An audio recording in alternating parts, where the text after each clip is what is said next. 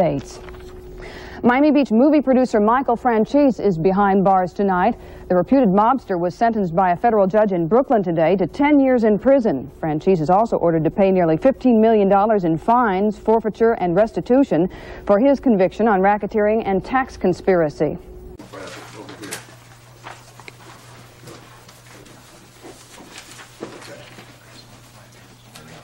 As forfeiture and restitution in the federal case. Anything else before the court?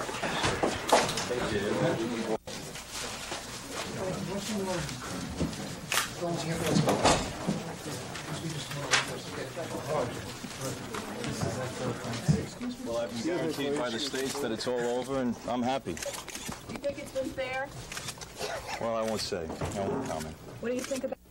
Michael Franzese became a South Florida celebrity during the summer of 1984 while filming the movie Cry of the City, which showcased local teenage breakdancers. He was so popular that then Miami Beach Mayor Malcolm Fromberg presented him with a key to the city.